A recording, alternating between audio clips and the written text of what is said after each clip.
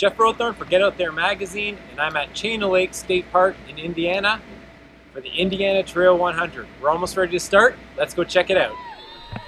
The Indiana Trail 100 offers 50-mile, 100-kilometer, and 100-mile races, all of which take place primarily on a 20-mile looped course with some minor variations for the 50-mile and 100-kilometer events. The 100-mile runners complete the loop 5 times in total and are given 30 hours to do so. To start, the trails were in perfect condition and the course is exceptionally well marked. In fact, it would be next to impossible to go off course.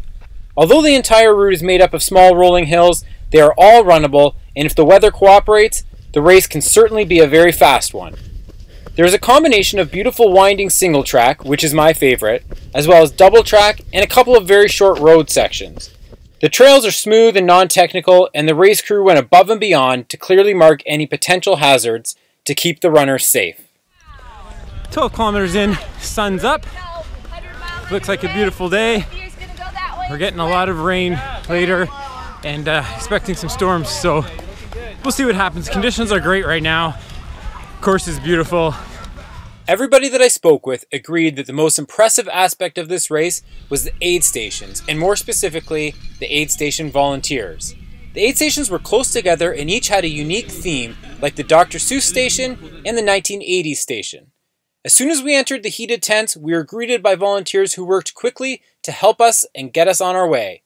There were so many food choices at the aid stations that even the pickiest of runners were satisfied. Going into the race, the weather forecast was absolutely horrible, calling for rain and thunderstorms for pretty much the entire day. However, we got very lucky and actually had ideal weather for most of the day. Near the end of our second loop, it rained for a little bit, which meant that we encountered some mud in our third loop, but remarkably, the conditions improved, and on our fourth loop, we once again were running on decent trails. However, after running nearly 90 miles, the storm hit, and it hit hard.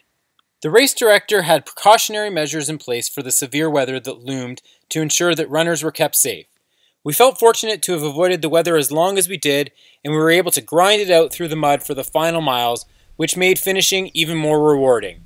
Those runners that were out there longer certainly ran through some challenging conditions and earned a lot of respect. Race participants received great swag and each got a Solomon technical shirt, gloves, a trucker hat, coffee, and even a commemorative race jacket, all of which came in a reusable tote bag designed by Vera Bradley. 50-mile and 100-kilometer finishers earned a medal, while 100-mile finishers received an awesome belt buckle.